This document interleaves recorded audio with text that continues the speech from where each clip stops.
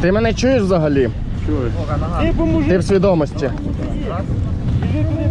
Немає. Крові немає. Немає. Немає.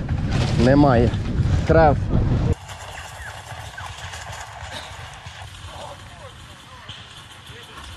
We are training the people from Ukraine.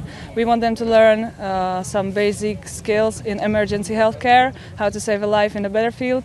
And we work with the NATO standards, TCC, and we want them to learn our concept, our algorithm, so they can use it in their conditions.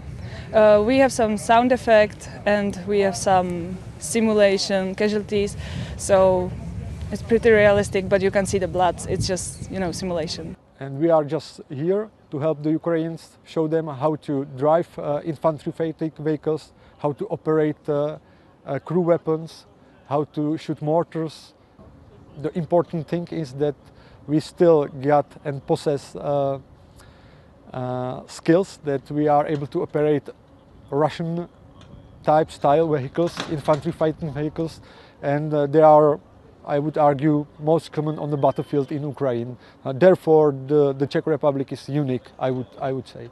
I am a soldier, and they are our brothers in need.